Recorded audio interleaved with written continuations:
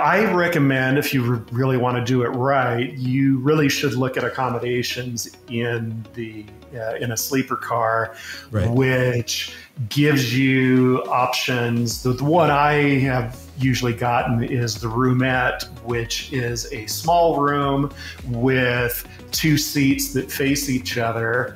And at night, that gives you lots of room. Yeah, at night, the two bottom seats fold down to give you the bottom berth. Hey everyone, welcome to the Active Towns channel. My name is John Simmerman, and that is Mike Christensen with the Utah Rail Passengers Association and a frequent user of Amtrak. And I wanted to talk with Mike about the possibility of taking the Active Towns tour out on the rails via Amtrak. And so he's going to walk me through some tips and some things to do and just how feasible it is for me to take that Active Towns tour out on the rails. So let's get right to it with Mike.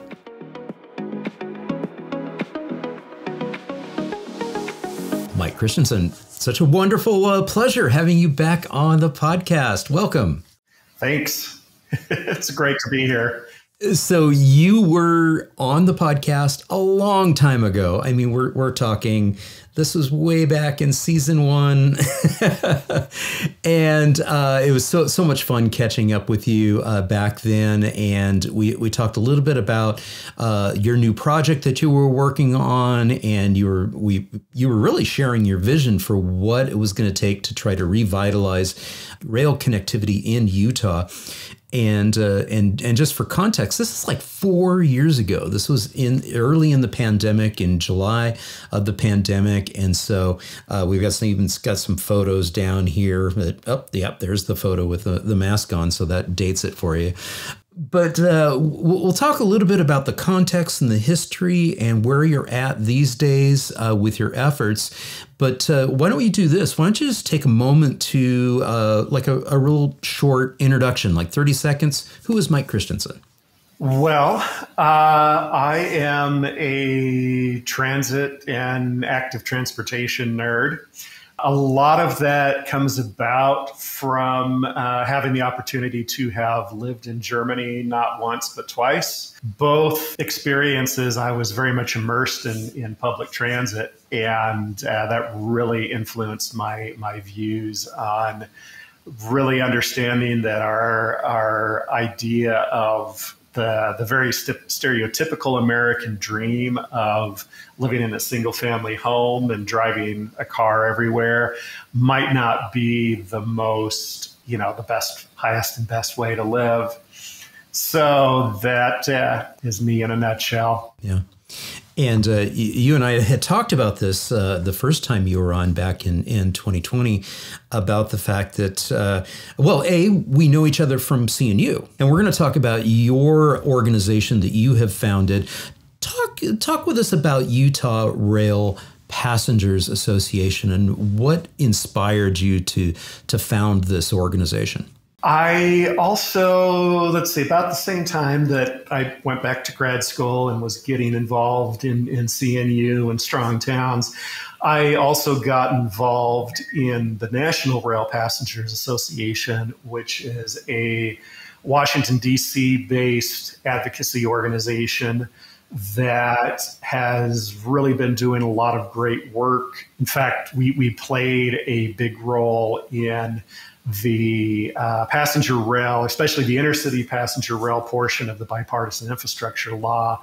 And I got involved starting in 2014 in leadership of Rail Passengers Association and was elected to the board of directors in 2019 and have been on the board of directors ever since.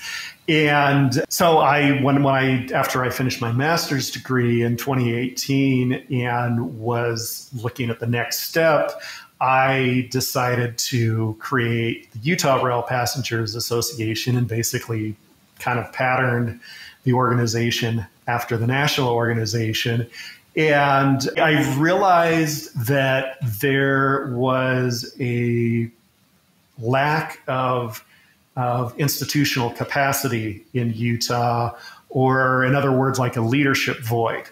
Basically, it wasn't anyone's job at any level of government in Utah to look at things like statewide transit and passenger rail that connects the entire state. We have the Utah Transit Authority and a handful of other transit agencies around the state that do a good job with local transit, but there's just not much leadership and initiative being shown to make that a statewide, to really take responsibility for that being a statewide thing. Yeah. Now, and when you say local, I want to make sure that people understand, when you say local, it's actually a pretty good amount of distance, right? Yes. In fact, our commuter rail system, which commuter rail isn't really the best term. Regional rail is probably a better term because we do have all day service rather than service that's just focused around the commute. But that extends from Provo in the south all the way to Ogden in the north, which is a different distance of over 80 miles. Yeah, that runs hourly all day and half hourly in the mornings and the evenings. And that really connects the greater Salt Lake City metro region, which we call the Wasatch Front. And that's a region of, I forget because we keep growing, so I keep forgetting exactly what the numbers are, where Salt Lake City itself, we comprise a relatively small percentage of our metro region. We are just over 200,000 residents in Salt Lake City itself. But the overall metro region, which demographically comprises 3 MSAs and one big CSA, combined statistical area, that is over 2.5 million people now. And Salt Lake is also a huge destination for people who are visiting, maybe in the summertime or the wintertime. They're heading up into the mountains. If I fly in and I want to, jump on the train and go up and down the Wasatch, that sounds like that's very much a doable thing.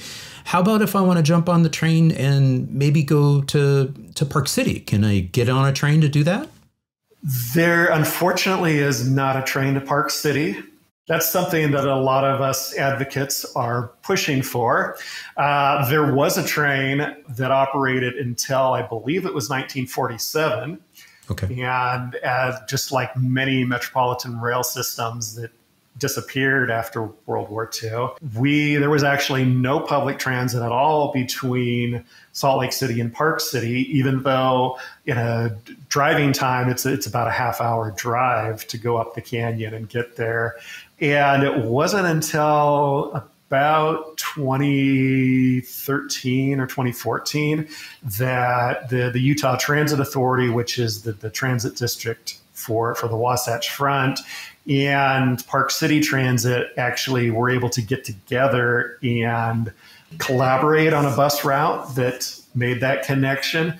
And it, interestingly, had previously been illegal under state law for transit districts to actually have services that went into each other's districts, which limited and it was something that was set up so that it wouldn't compete against private services.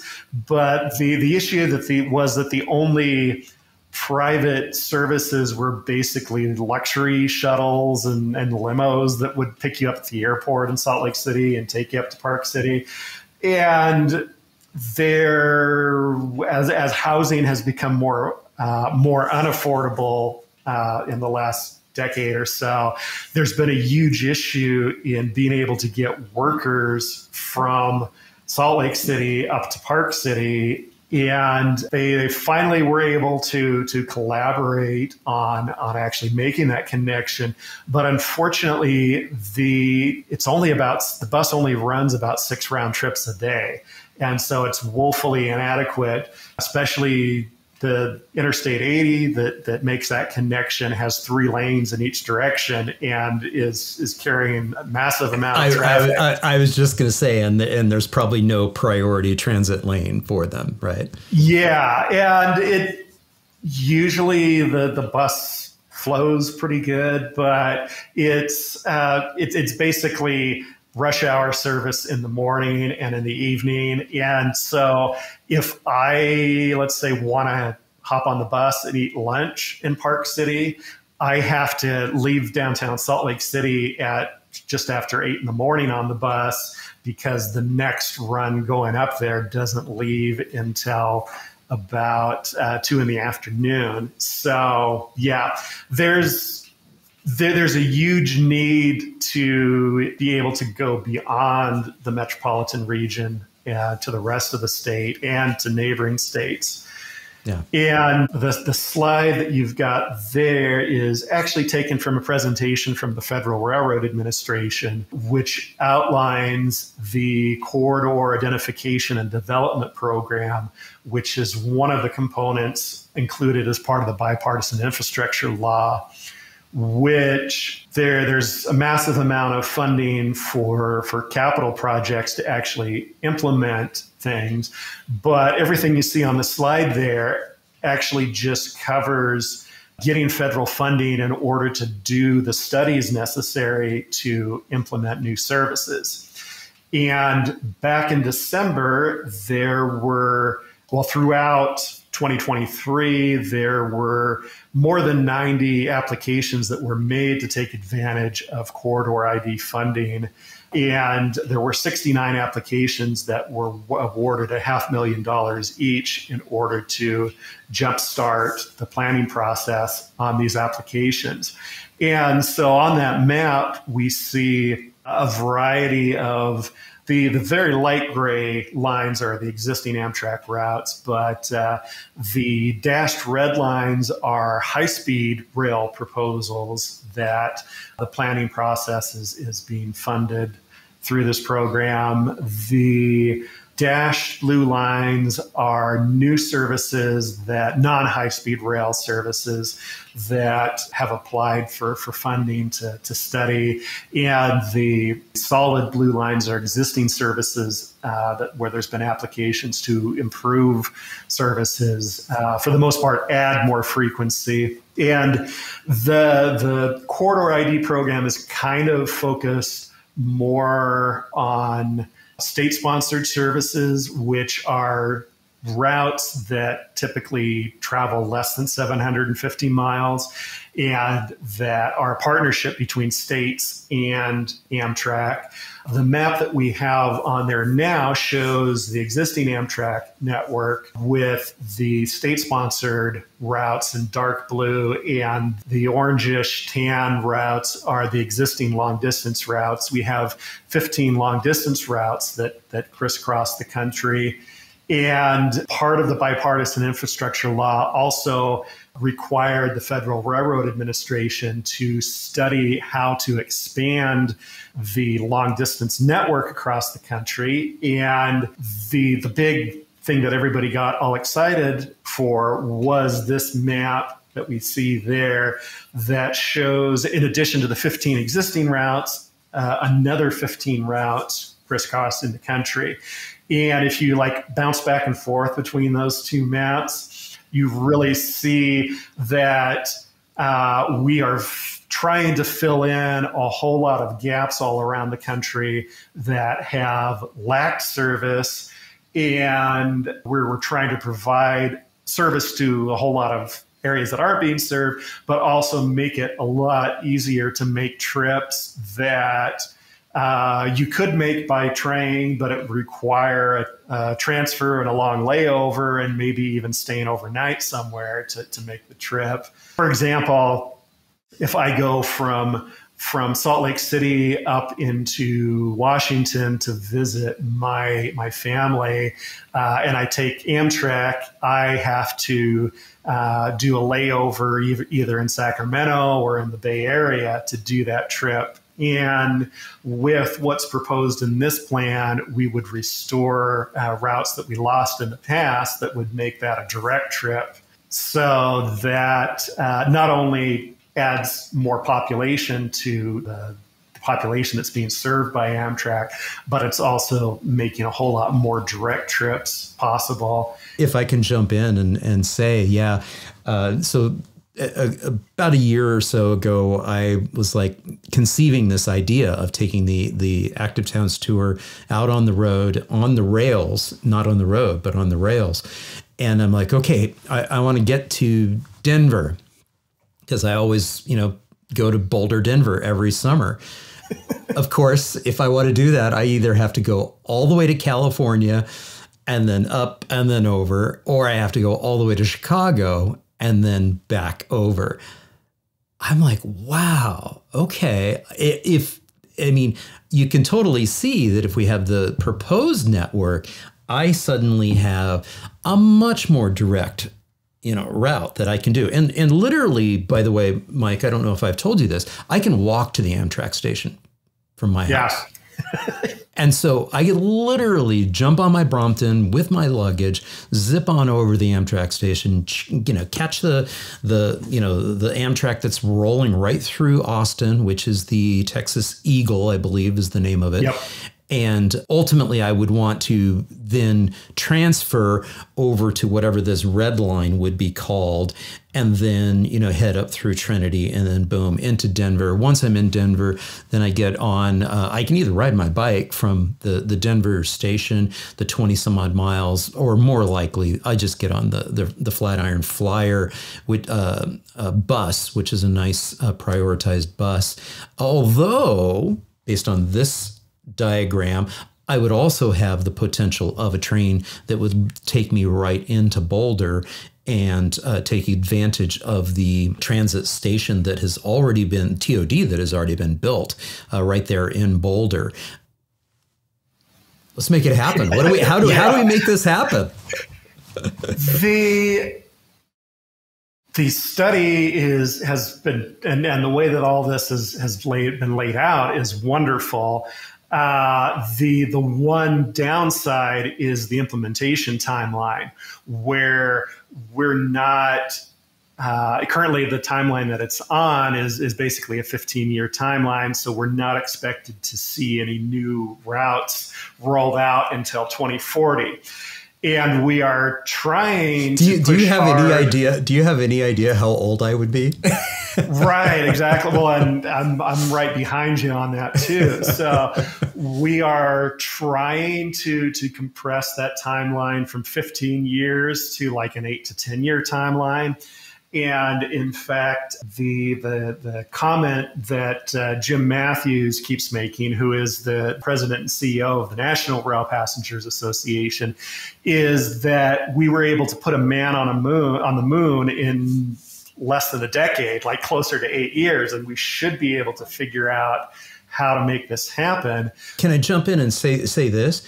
Is that you made the point earlier that a big portion of what this proposed network is of the preferred routes is the fact that in many of these cases, there were already previously routes in. So it's not like literally we're trying to put a man on the moon and we've never done it before. Right. In many cases, there's actually maybe even rights of way still preserved. Well, actually, if you go back to the map again, all of what's on the map is all existing rail corridors. It's the rail already exists. There may need to be a few improvements made in order. It's probably being used by by freight rail. By freight, yes.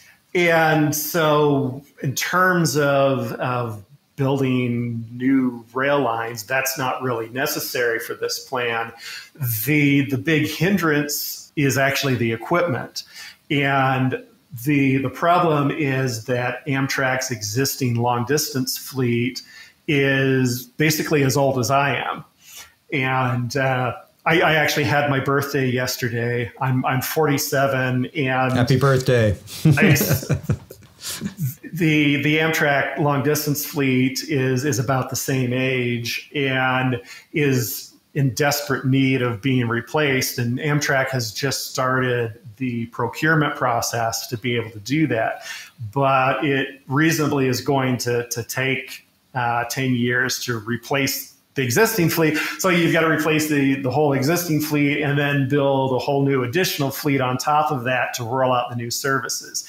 And so that's the big thing, that we're going to get a whole lot more people connected, which is what these slides are showing, and that there's an increase in the people, and especially when we start looking at rural population throughout the country, that we're getting a 51% increase in rural communities that are served.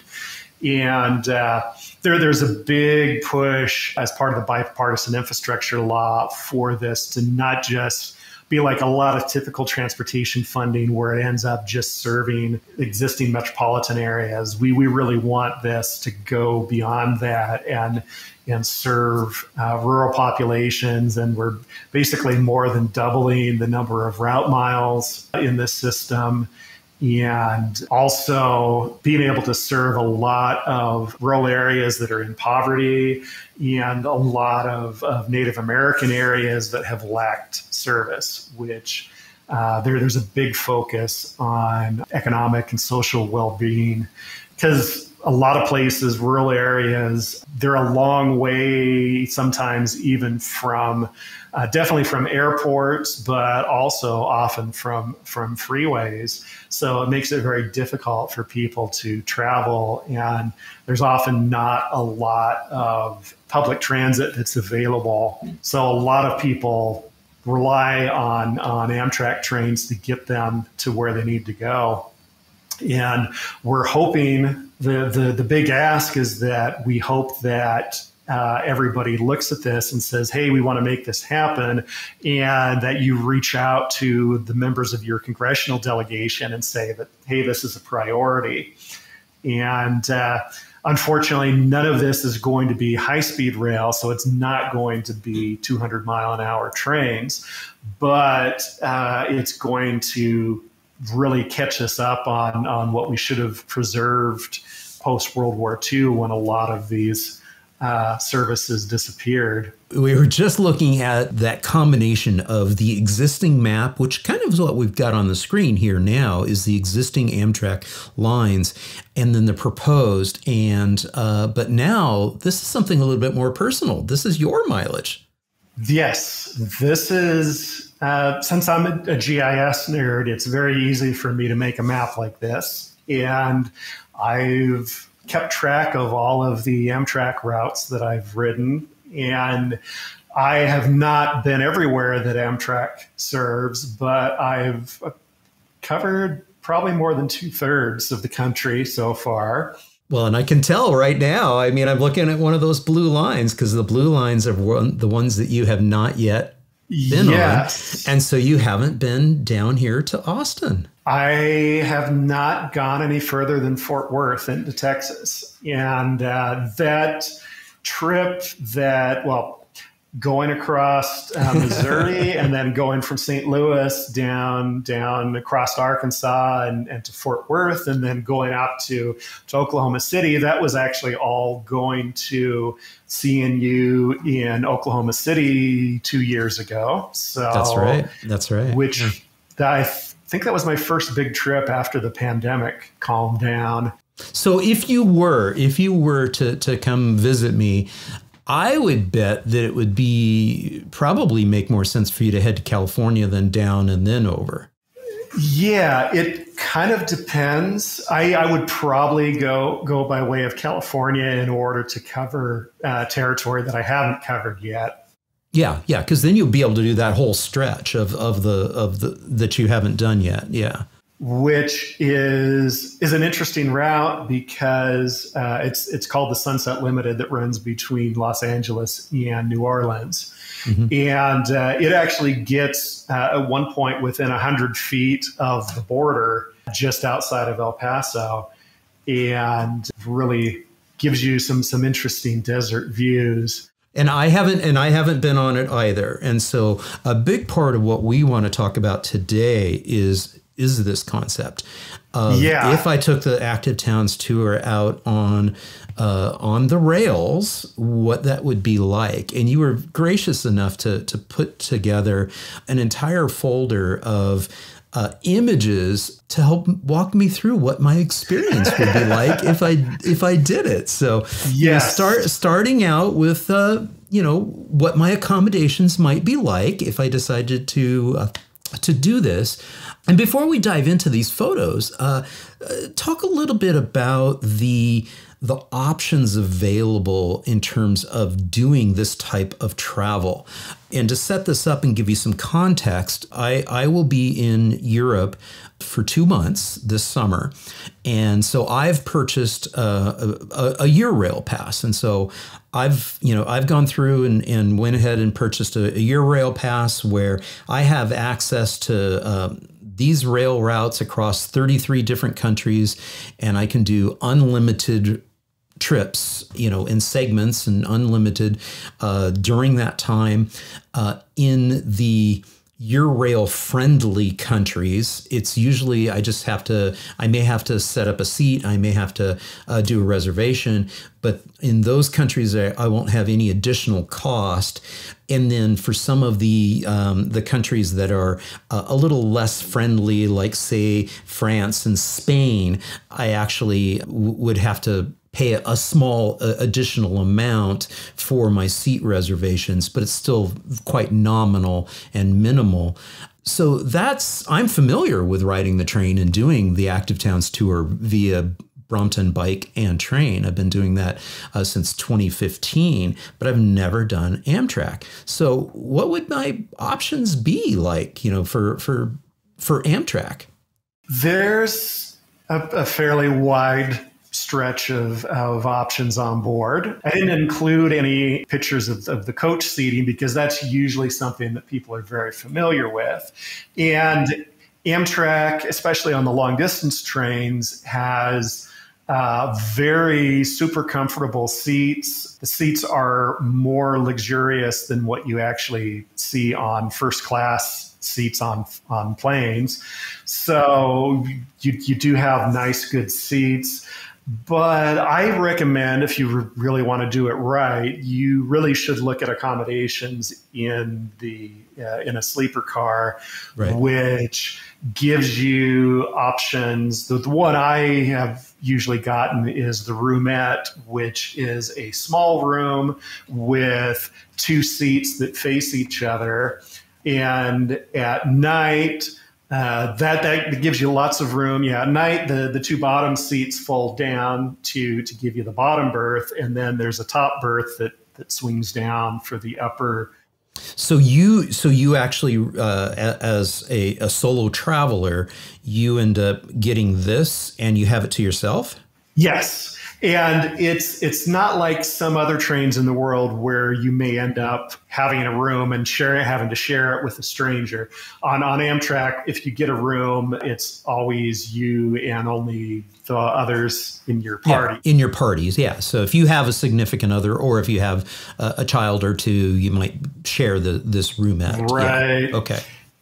And it's very cozy. If you're sharing it, you want it to be somebody who's a significant other or someone that you're good friends or family with. Right. It's a little cramped. Yeah. Not too bad though. It's really the perfect size for just one person though. So, right. Okay. And there are shared bathrooms down the hall or down the stairs, and also a shared shower. So you get access to everything that you need. And there are also larger, more expensive rooms where you actually get your own toilet and shower en suite. But those are the price jumps up a lot for those. And there are also rooms for people. And so you see, I'm hungry because I've not only fast forwarded to food, but I've fast forwarded to dessert. Dessert, yes. One of the things that's not always that advertised very well by Amtrak is that if you are traveling on a long distance train and you have a room, any of the rooms, all of your meals in the dining car are included in the price of your ticket, which is one of the things that like you factor into the kind of high cost of getting the room accommodations. It's like you're going to eat on the train anyway, and you might as well get the good food and good service in the dining car and great views. While you're, having your steak, you can look out and watch the world go by.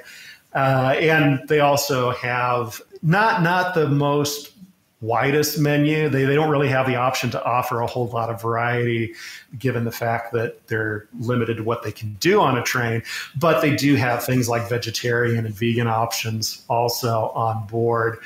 But it just gives you like a whole other experience that is the almost 180 degrees opposite of what you experience flying.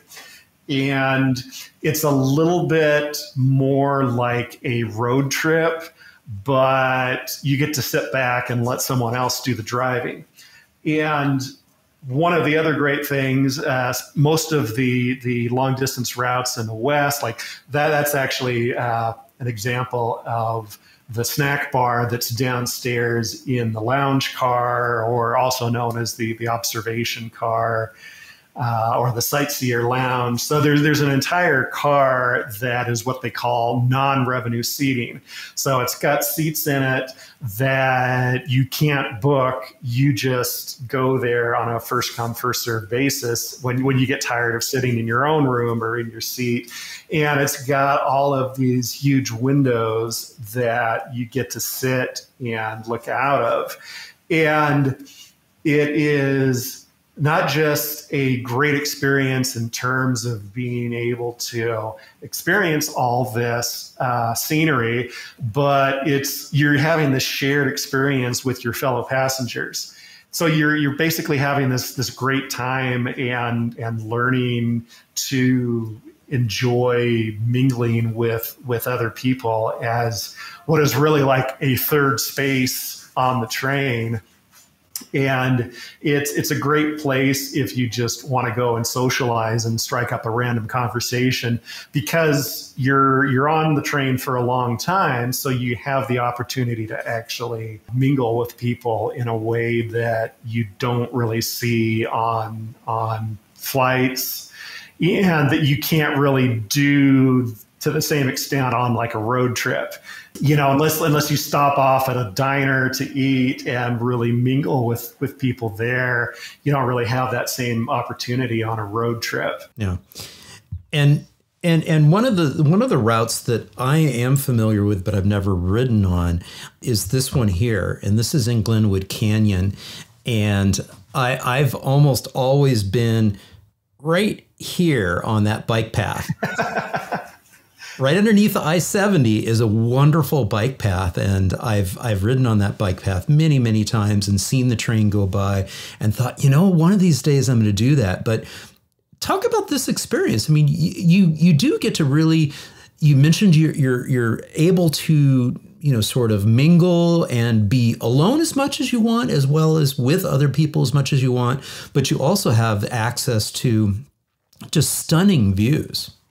Yes. And on this particular trip, this is actually sitting in my room. I happened to be on that side of the train where I had these views of Glenwood Canyon. And, but, if you happen to be seated on the wrong side of the train, you do have the option to go to the lounge car to look at both sides. But it's just wonderful to be able to sit back and relax and watch the world go by and be super comfortable. And I believe this was actually last spring while I was on my way to CNU in Charlotte. And I ended up being on a time crunch coming back, so I flew home.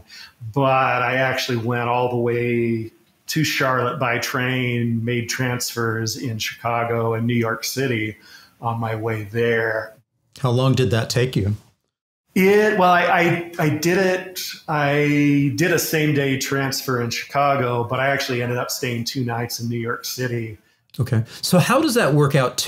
How does that work out ticket wise when you do that? When you want to are you basically booking your way through to New York City? You know you're going to get off and stay a couple days, and then it's a whole new ticket. Yes. It was one ticket, including both trains from Salt Lake City through Chicago to New York, and then an additional ticket from. And there are one of the other warnings that I have to give is that Amtrak is often late. So when you've traveled by Amtrak a lot, you learn to avoid tight transfers. And for example, I often will make the transfer that I did that time in Chicago to continue on to New York because the train's scheduled to arrive at 2:50 in the afternoon in Chicago, and it doesn't leave to go to New York until 9:30 that night. So you have some buffer. But there are a lot of transfers where it's much better just to stay an extra night on your way there, often in Chicago, in order to avoid any big mishaps in your schedule. But the photos that we're looking at right now are probably the most scenic part of the Colorado Rockies that you see, which are Byers Canyon and Gore Canyon, which are further east from Glenwood Canyon. And you are like right there looking out at the Colorado River. And this was a couple of years ago in early spring. So we see the river very much iced over in a lot of spots. And that was also a trip where there was lots of wildlife, that it was just the right conditions to bring the deer and the elk out to that. And I was able, sometimes it's really hard on a moving train to snap pictures, but I was able to get this photo of this bull elk just strutting his stuff there. And good job. Nice. You never know what wildlife you're going to see, but yeah, like these were all of the cows that bull elk was out there trying to impress. And I think he did quite well. Yes, definitely impressed everybody on the train. And, I bet. Yeah. So you mentioned tips in terms of, be cognizant of those transfers. So getting back to this dream that I have of maybe hitting the rails here in North America, maybe trying to duplicate what I'm going to be doing for 2 months in Europe. I'm not sure if there's like is there a pass that I can buy that is similar to like a 2-month pass, or an unlimited number of rides, or do I have to buy like a specific route and then kind of do what you did and then do another ticket if I'm getting off? You can do a month-long pass that will give you, I forget the details, but it gives you, I think, up to 10 segments. Oh, okay. I think I found it here. So yeah, it looks like it's a 10 ride, multi-ride pass. And then I also see that you've got the USA Rail Pass, but how does that do? That's also 10 segments. Yeah. The multi-rail pass is more of a commuter thing if you're traveling frequently on Amtrak over very limited. Yeah. So this is the one here. It's 10 segments, but the problem with that I had with this when I was doing the research is that's coach. Yes, it only includes coach, but you can use it and upgrade, pay the additional cost to upgrade. It's a little bit difficult to book because to take the USA Rail Pass and book it for the sleeper car, you basically have to either go see a ticket agent in person, which is probably the best way to do it if you are in a city where they've got a staff station that has in-person ticket agents, or you can also call up on the phone in order to do it. But unfortunately, there's no way to just book online, which is the easiest way to book. The other thing that I recommend too is if you are going to be doing a lot of travel on Amtrak, you want to sign up for the Amtrak Guest Rewards program, which is very much like a frequent flyer program that allows you to earn points on the travel that you do. There's also a credit card that goes along with it that you can get that will help you earn points on the Amtrak travel that you do, or that helps you earn points just on the things that you spend on the credit card. And I've never done the USA Rail Pass just because I am not someone that sleeps well in coach. So I really, for me, if I'm going to be taking a train and going overnight, I really want to take advantage of having my own room and getting the meals included in the dining car and having access to the shower, especially. But there are a lot of different options that you can do if you want to do a trip around the country and do it as a tour. I would, I would be happy to give you travel advice if you've got cities in mind that you want to visit as part of the tour. And I can tell you which routes are the ones that have the most scenery. Scenery can be a little bit subjective too. There's no way to objectively measure what the best scenery is. But usually the route that packs the most punch in terms of scenery is the California Zephyr, which I'm slightly biased because I live on the route of the California Zephyr here in Utah, but it's the route that goes from Chicago all the way to the Bay Area. And on that route, you basically get a whole day traveling through the Colorado Rockies and ending the day in the deserts of Utah.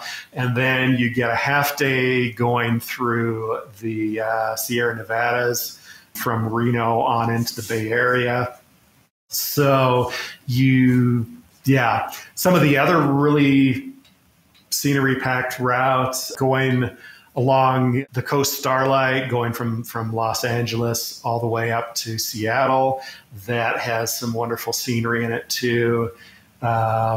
The Empire Builder, which is kind of the northernmost east-west route, that's got a lot of great scenery, especially as it passes Glacier National Park, but also going through, it's one of the routes that actually it splits in Spokane, and half the train goes to Portland and the other half goes to Seattle. So you get either the scenery of the Cascades going to Seattle or the Columbia River Gorge if you're going to Portland.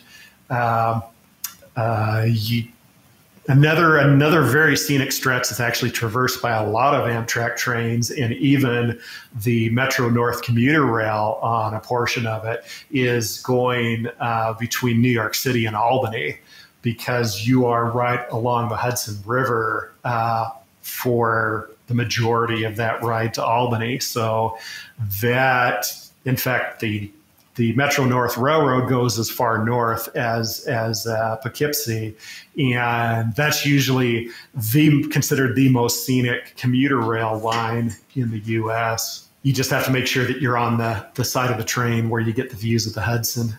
Right. Yeah. It seems like one of my biggest challenges are going to be having lacking that flexibility of getting kind of exactly what I would want, which is, a comfortable sort of place where I'm doing a longer distance route, and then also being able to get off at the city that let's just use the city and say El Paso. I want to spend a couple days in El Paso. But it's not super, super easy for me to do that long segment from Austin to El Paso. It's a bit too long for a coach seat. You get where I'm going with this is that, it's many hours. And so you probably are like, I'd probably want to get, one of the roomettes. But at the same time, I don't have necessarily the flexibility of being able to just get off, spend a couple days, or a day in, meeting people, interviews, documenting things for the video, for the channel, and then jumping back on that same ticket, I'm having to purchase another ticket. Yeah. You have to book an individual segment for each one of those. Yeah. Is it that big of a deal? I mean, is it going to be that much of a financial hit for me to break them up? Or when you do like the entire sunset, leg, is it a much better deal? It's really not a disadvantage to break it up. Okay. It's the way that the pricing buckets are, they're very much like they are on airlines. So you're very much, if you book early, you can get a much better deal than as the trains fill up, the prices will go up. So if you book early, that helps keep the costs down. Okay. You're not at a disadvantage like if you book from San Antonio to El Paso and then El Paso to Los Angeles. The two segments are basically the same price as the one longer segment. So it's okay. Oh, that's good to know. Yeah. So in other words, you're advising me don't overthink it. Yeah, just don't overthink. Yeah, hit the rails, have some fun, do some active town stops along the way. Come see you in Salt Lake City. Yes, exactly. And like book early. Sometimes if it's a busy season, and that kind of depends on individual routes. Sometimes it's very much in the summer when they're busy, but sometimes people will go on trips to do leaf peeping in the fall, and people will go to see the snow in the winter. So there can be busy times, and obviously holiday seasons is also very busy. So book early. I would say, if you're really looking to save money, book at least 6 months in advance. If you want to make sure that you've got the seat or the room that you're looking for, I would say book at least 3 months in advance, because sometimes things can get filled up and there just won't be any space available. Sure. Yeah. And also, like I mentioned before, try and delay proof your itinerary. So don't pack it in too close. Yeah. Everybody warns people and says, yes, if your train says it's arriving in Chicago at 2 p.m. and you're going to attend your friend's wedding at 6 p.m., you want to come in a whole day early. And because delays are very common, and sometimes if it's something really important, sometimes there are extreme delays that occasionally occur where a train can be delayed like 12 hours. So if you've got something really important, you want to be able to give yourself a lot of padding. And there's, like with flights, if there's something that's catastrophic that happens, you can often rebook another itinerary at the last minute and still get there. And that's not an option because we don't have a whole lot of train routes operating around the country. Yeah. So But we're going to. Mike, it has been such a pleasure catching up with you. Folks, head on over to the website here. Make a donation to the Utah Rail Passengers Association. Give Mike some support here. And I can't wait to see you once again. And I am long overdue for a visit there in Salt Lake City. The last time I was there, you took me out for a bike ride and we saw some really cool stuff and we shot some video. So yeah, I need to come back, and now I have an incentive to hit the rails and come visit you by train.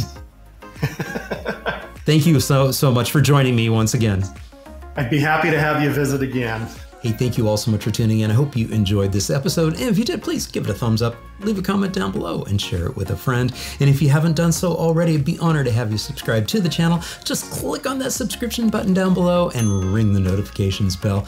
And if you're enjoying this content here on the Active Towns channel, please consider supporting my efforts by becoming an Active Towns ambassador. It's easy to do. Just navigate over to activetowns.org, click on the support button. There's several different options out there. Again, thank you so much for tuning in. It really means so much to me. And until next time, this is John signing off by wishing you much activity, health, and happiness. Cheers. And again, sending a huge thank you out to all my Active Towns ambassadors supporting the channel on Patreon, Buy Me a Coffee, YouTube Super Thanks, as well as making contributions to the nonprofit and purchasing things from the Active Towns store. Every little bit adds up and it's much appreciated. Thank you all so much.